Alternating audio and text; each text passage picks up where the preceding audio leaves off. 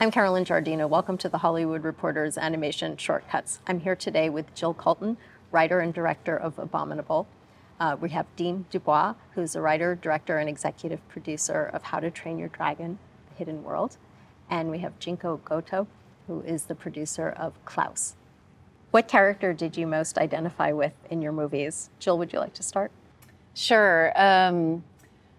The main character in our film's name is Yi, and she's a 16-year-old kind of spirited Chinese girl that grows up in Shanghai. And when I got a chance to write this character, I was so excited because growing up in Ventura, which is kind of a seaside town, I was a surfer, tomboy, skateboarder. I loved camping.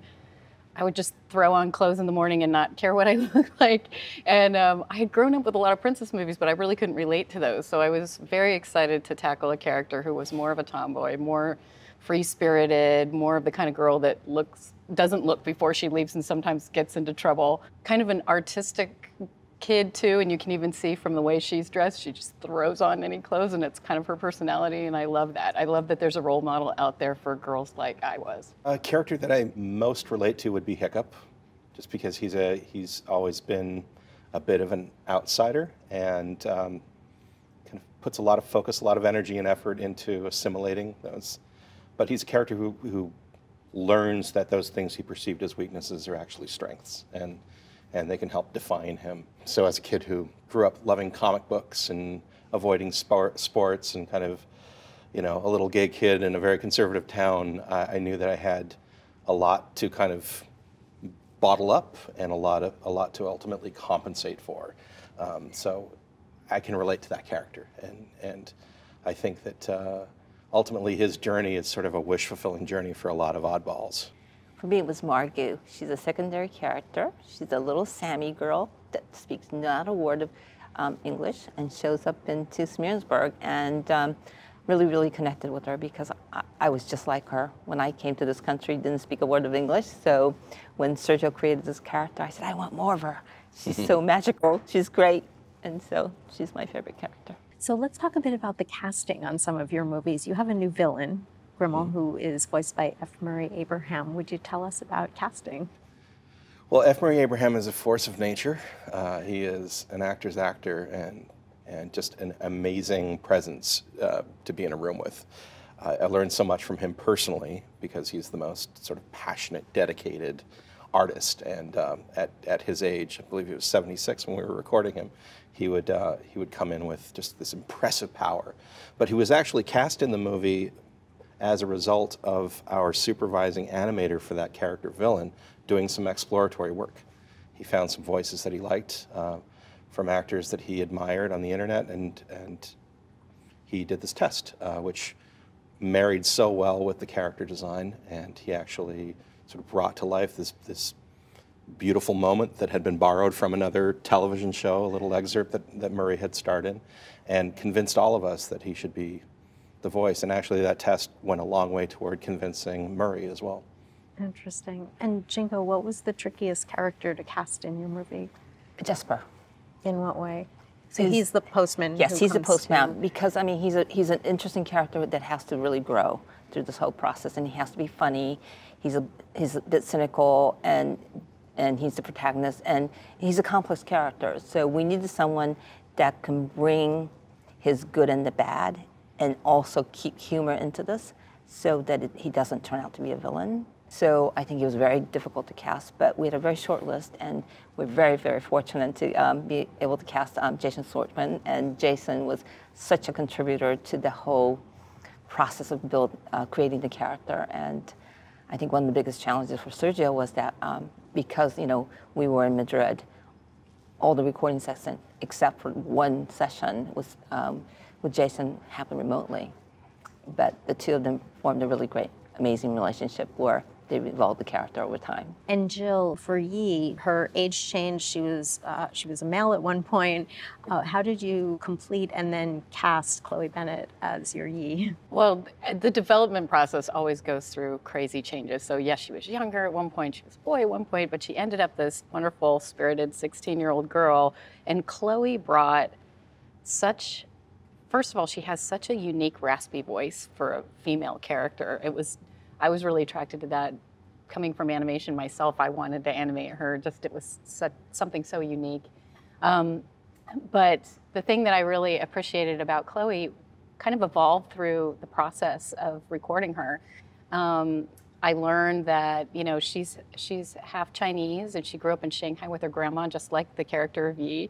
I got to meet her grandma, and her grandma is exactly like Nai Nai in our film, but more Chanel. And she and I really bonded over the fact that we grew up very similar, kind of rough and tumble tomboys, and she really could relate to this character. She grew up eating the same food that Yi eats, and she remembers sitting around a dinner table just like Yi does in the movie. And so throughout the process, Chloe really embodied her, and that was something really special that, you know, she didn't have to, she said she didn't have to act, but of course she did. But it was easy for her because she really knew who this character was. She really lived that role. From casting to filmmakers, are you seeing more diversity and inclusion in the animation world? Absolutely. I'm very proud to say that our crew has almost equal parity in terms of gender. Right. Out of the 260 crew members, we represented 22 countries and 15 languages. So to me, that is as diverse as we have gotten with feature animation. So very, very proud of that. I've been seeing a lot of the incoming workforce, having talked to students at different schools, the one I attended, Sheridan in Canada, but also NYU, and a few other spots where I can see that the balances have shifted, and we actually have more female students studying animation and of, you know, varying international backgrounds. And they're entering the workforce, and they will soon, you know, come in and start populating these studios, and we're going to see gender parity very soon, I think. Even within the films themselves, one thing that's really exciting for me is that DreamWorks partnered with Pearl Studio in Shanghai to do our film, and it's really the first big CG animated film that takes place in China with the main cast that's all Chinese, and we were very diligent about casting all Chinese characters in the movie, including our loop group that's the background noise. And when they came in, the loop group, I said, does anyone speak Mandarin? They all did, and I said, let's try the whole thing again in Mandarin. And you know, so even the background noise of street food being sold and people on bikes, it just gave the film an authenticity and a texture. And I'm really seeing how, as this film kind of rolls out into the world, and especially in China and also playing here for Chinese Americans, there's kids in the audience that are crying, and it's because they finally see characters that are like themselves, you know, heroes that are like, look like them. And I'm so proud of being able to bring that, and I think that's just the beginning of these kind of movies going out to the world. Jon Favreau's The Lion King is photoreal.